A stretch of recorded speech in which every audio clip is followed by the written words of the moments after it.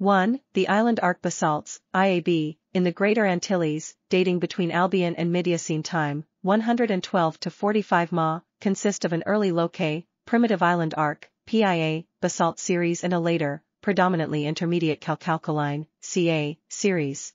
2. The rocks resemble modern sediment-poor, low-light rare earth element, LRE/heavy rare earth element, HRE, arc basalts from interoceanic tectonic settings and sediment-rich, high LRE/HRE types from continental margin arcs, respectively.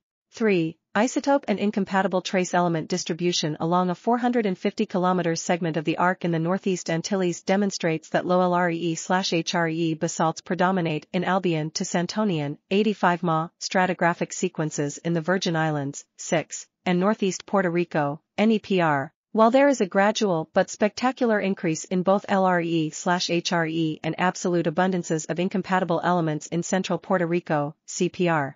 4. Northeastern Antilles basalts have consistently elevated La/NB and relatively low NB/ZR, both inconsistent with the presence of a significant ocean island basalt component. 5. Observed differences are interpreted to reflect variation in proportions of pelagic sediment subducted by the south-dipping Antilles arc system as it swept northeastward across the Caribbean region and eventually approached the Bahama Banks along the south.